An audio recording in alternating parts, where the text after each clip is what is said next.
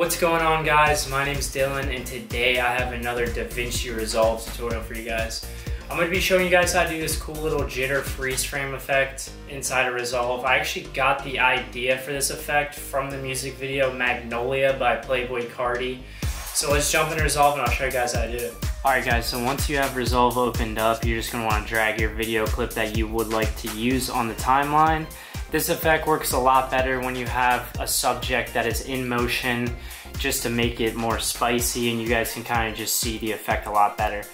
So you're going to go to the point that you would like to use and a point that is relatively easy to mask out. So I'm actually going to pick this point.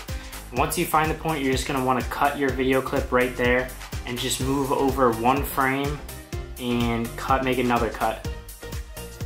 And then what you're going to want to do is click on the one frame that you have selected, hold down Option and just drag up just to duplicate the clip.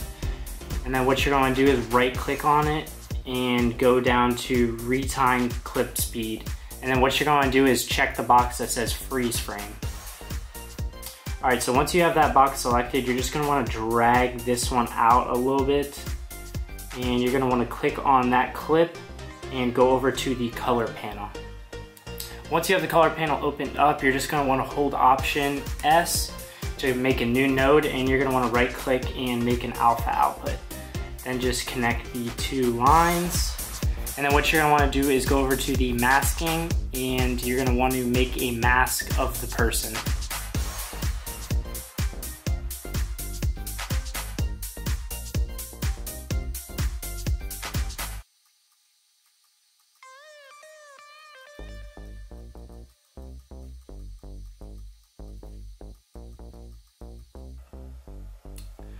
Alright, once you guys have your mask, I'm actually going to add a little bit of softness just to soften this mask up a little bit, just because it wasn't perfect. You guys can really go in depth on this and take your time on it, but I just kind of made a rough mask, so I'm going to add a little bit of feathering to it, and you guys can always adjust the points if needed. And then once you guys have that, you're going to go back over to the edit panel. And as you can see, it's kind of like a little ghost trail effect, and then he comes back into himself.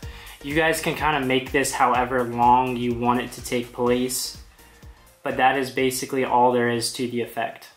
Thank you guys so much for watching. If you guys enjoyed this video, please leave it a thumbs up and subscribe to my channel for more videos I have coming in the future. If you guys have any video ideas or any recommendations for tutorials that I should do in the future, then feel free to comment down below. Starting the first day of May, throughout the whole month, I will be uploading a video every single day, so make sure to tune in for those videos. Until tomorrow, guys, peace out.